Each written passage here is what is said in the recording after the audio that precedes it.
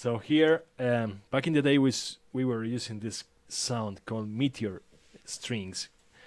That was from a keyboard I had that was Kurzweil PC2, and for some reason we stopped using that. I think it was for some reviews we received back in the day saying that it was kind of a Disney vibe.